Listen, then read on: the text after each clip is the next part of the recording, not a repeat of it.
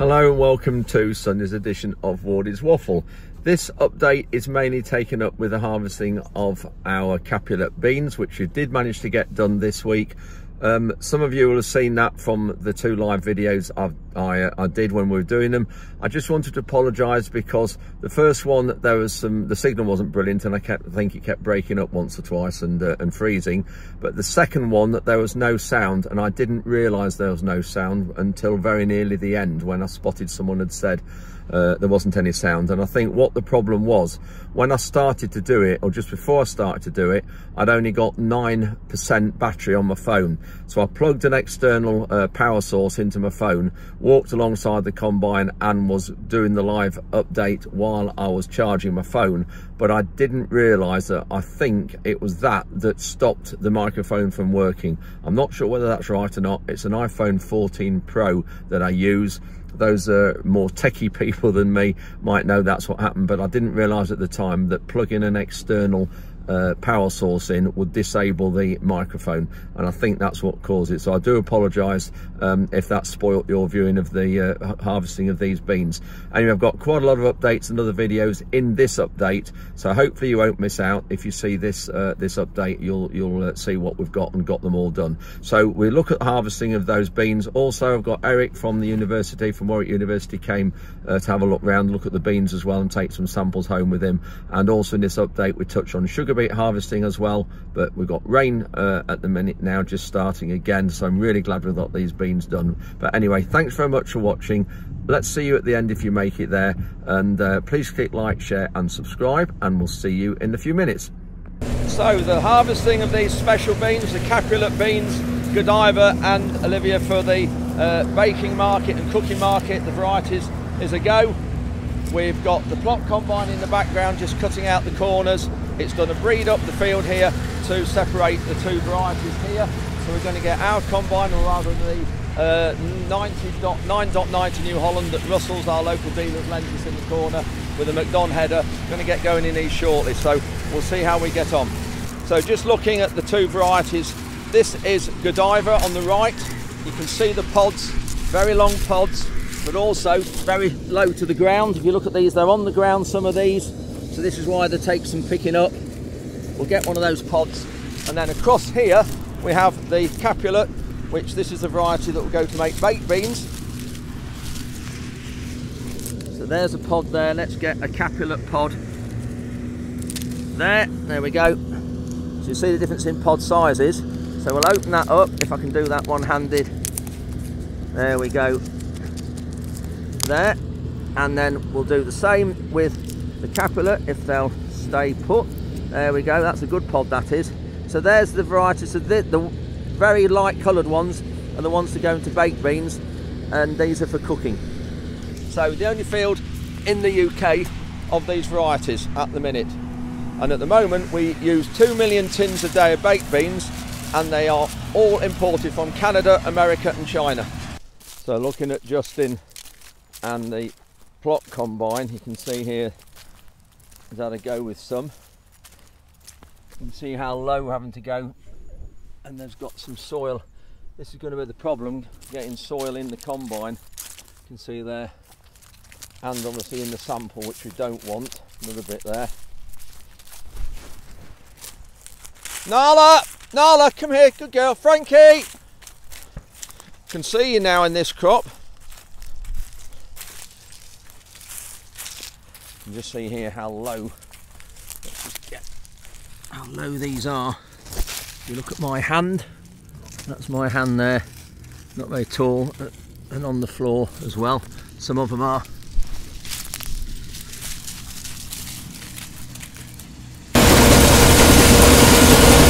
Quite a lot of being left on the floor, but it is very much a balancing act, because we want a clean sample without any soil, so you might have to leave some beans to get that. See there, it's blocked up just in the corner. But hopefully when we get the New Holland running with the MacDon header, that might be better, but we just don't know yet. We're not going to do much of this combine. We're going to do all the rest with the New Holland with the MacDon header. Just try and get as many beans as we can.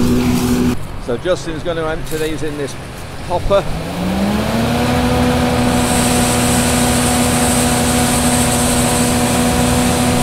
So there's a bit of a mixture of two varieties in there, Capulet and Godiva.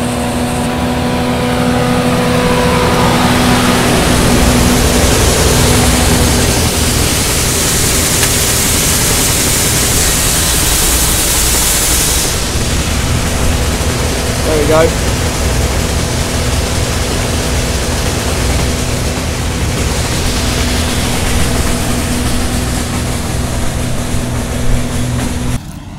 Got Lindsay Smith here from BBC. I've known Lindsay a long while, I do a lot with Lindsay. She's always good value and always come out and do farming stories for us if there's anything to promote with farming and food production. Rhonda as well is there doing some videos for the NFU.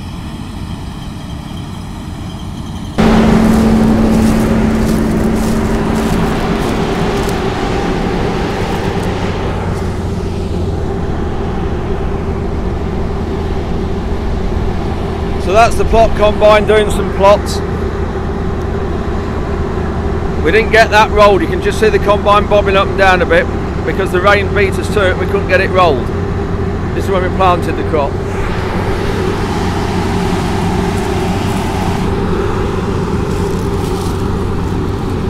You see how the header flexes. This is the idea and the beauty of these headers. You can see there how it contours. It's not straight, it's not bent. That's how they're meant to be, so they can contour, hug the ground, and this is why they are so good.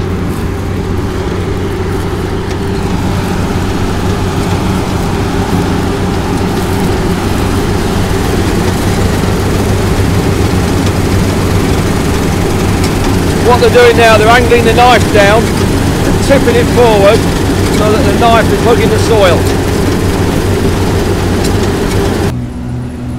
So we've got cameraman ITV, I've just done a bit for calendar. Cameraman Paul, I know him well. So these are, we'll have a look at what variety these are when they come out. These are the Olivia.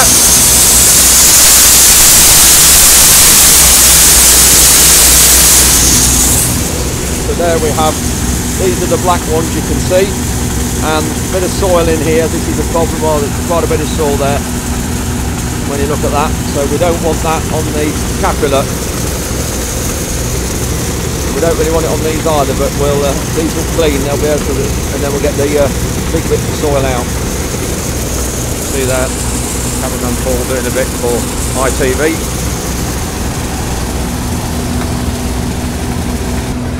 Nala's trying to catch them.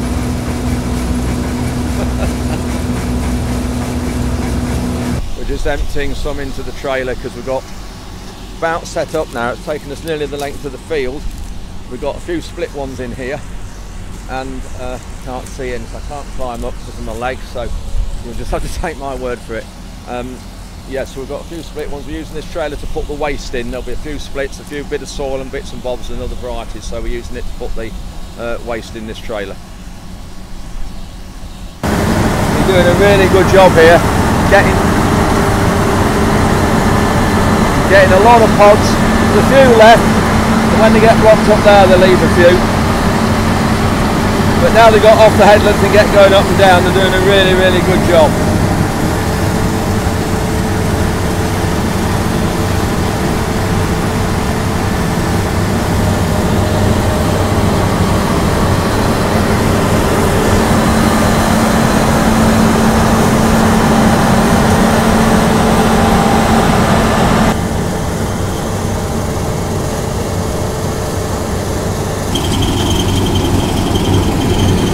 Look underneath here, there's a few beans on the floor, but they're the pods that are shattered.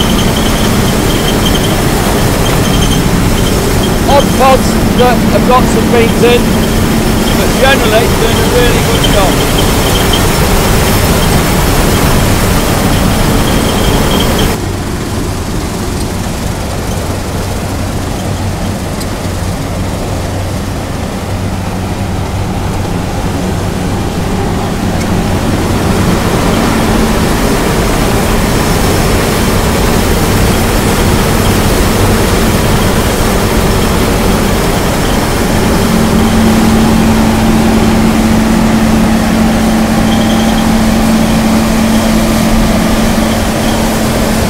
looking at the floor now after the combine's gone over. I've gone, you know, harvested the crop. You can see it's doing a good job because the pods, that pod's empty, that's empty. A lot of these are empty. There will be the odd full one. No, that's empty. There we go. I think they've got some in. No, that's empty. These are all empty pods. I'm really pleased with how this is going at the minute. There's Justin with a little plot combine. This is in the companion crop that we're going to be going in next. Got to clean the combine out when we do this. This is Capulet as well, but this is with black oats. We've got a variety over there to do, which is the Godiva, so we've got to clean the combine out in a minute when we get these done, but going well. Just in the cab now, just finishing off the companion crop. Only a little strip left here now. You can see in the window there's the beans. Can't quite see it very well because of the reflection though. So we're now cleaning out the combine. We're cleaning the combine out to go on to this other variety. And then we've got the Godiva to do, which is the blonde coloured bean, that plot just through there, just this side, that hopper. So we've got Justin's cleaning out the plot combine as well, so it's 6 o'clock, something like that, Thursday evening. Hopefully get these finished before dark. So that's got them all finished. They're just cleaning a few things out. Just dropped a plate under the header. Perfect shot there, the undulation of the header, how it's curved, it's not bent, it's how it's meant to be, and then it straightens out when they drop it on the floor. You see there, not? And the locket, they're going onto the header trailer.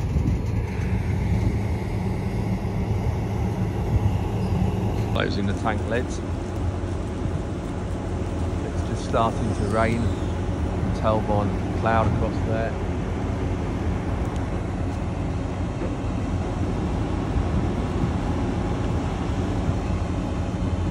It lifts up really high, this header does.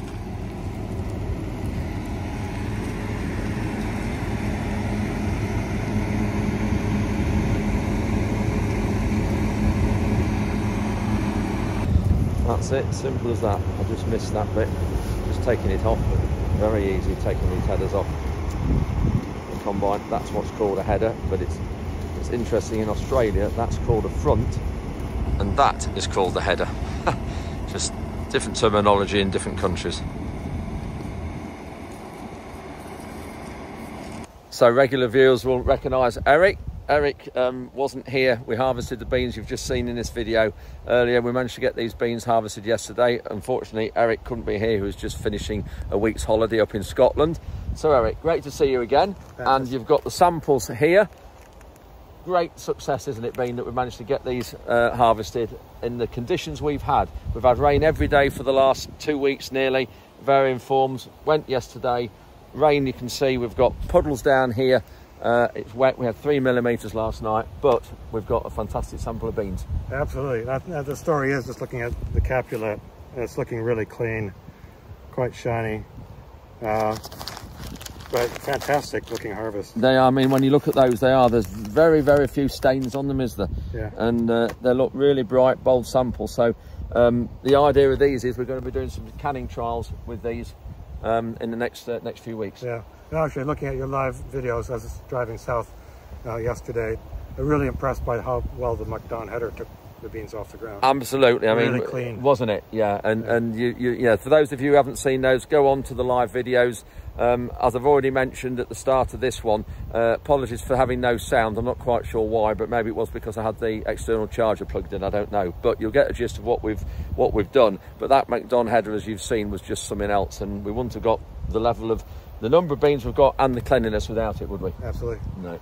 And even the Godiva, we've been looking at last few weeks how close low to the ground the pods were lying on the ground, and even that looked like the MacDon's picked them up. Yeah. And here we are. There's the Godiva, you can see there, and this is for the sort of the cooking market, to put in stews and casseroles and that sort of thing. And again, they need cleaning up. A few little bits of little bit of soil, a bit of debris of stems and leaves, but really, really good sample. Yeah. And then the other one, the Olivia. The Olivia, the black bean, It's got a bit of soil on the seed, but that's going to polish up. Yeah. Once that's dried, it's going to polish off pretty well. A little well. bit staining on there, but they'll polish up, as Eric said. So verdict really hugely successful. Absolutely. Yeah. Equipment-wise, variety-wise, yeah, the genetics is working. These varieties actually are very well suited for growing in this country. Yeah. The issue that with the Godiva being low to the ground, that's not genetics. That was something to do with the way the time that was actually drilled. Yeah. That's easily the soil for next year. Yeah. And just looking at, if you want to have a look at. Yes. I'll just turn the camera around here. So these are plants that we brought up from our farm, grown in a lighter soil. This is the Godiva, and in our soil, much taller than what we had here this year. Yeah. But a MacDon header would have very easily taken all the pods, cutting about that sort of level. Yeah. Same with Olivia. We had slightly taller plants than you had here, but the important thing is this variety, all the pods are at the top. MacDon's going to come and cut around there. Yeah. Everything's going to go into the combine. The Olivia is the black beans we've got in here, and then the Godiva is the blonde bean here. Yeah. And then this. But I think the message is, Capulet works just as well. Yes, it does. Look at that, stunning. That was your main crop this year. Yeah. And you've got something that can be canned. Yeah. I think maybe yield-wise, possibly we have got off this because we've got an area across there not harvested. You can see there. We had other trials as well, so the whole field's only 4.5 hectares. So there's probably only maybe 3 hectares, or maybe even a bit less than that.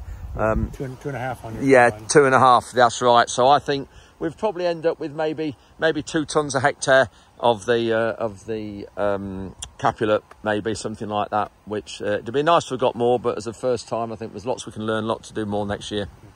And just looking at the sample, there isn't much cleaniness needed. No, when you look at that, I know. Look at that there. Yeah. Just really, really lovely. When you look at those beans there, how clean they are. So, Eric, just to finish off, what are we sort of planning for the winter this and promoting what we've got here? Well, the job doesn't stop after the harvest. No. So we're certainly looking, in our end at the university, we're looking at sort of events, working with people and communities and public. Yeah. Really important to have a farmer like yourself come and speak about your experience growing the varieties. So we need to do some planning for over the winter. Yeah. Most importantly is taking all the lessons from what you've learned, what we've learned on our farm, and figure out how much we're going to grow next year with the seed that you've harvested. Yeah. And actually start looking at the numbers of volume that will be going into food next year, and what's being saved for seed for subsequent And of course, years. the biggest thing as well is, look, we say the numbers, the financial numbers as well, where we need to be and all that sort of thing. So you know, we've seen Eric from Warwick University a few times on this video, so thanks for coming, Eric. It's great to meet you. We've got a great friendship going and a good association. So I think plenty of sunshine. Eric said when he came, it's always sunny when he comes here, but it wasn't last night when we finished combining. But anyway, no, you'll see Eric throughout the winter when I go to Warwick Uni and do some of the things we're looking at planning. So thanks very much, Eric, for coming, and the association and all the viewers. A lot of great comments on here from all the videos you've been involved in. Great, thank you. Good to know, farmer. Yeah, brilliant. It's Friday afternoon.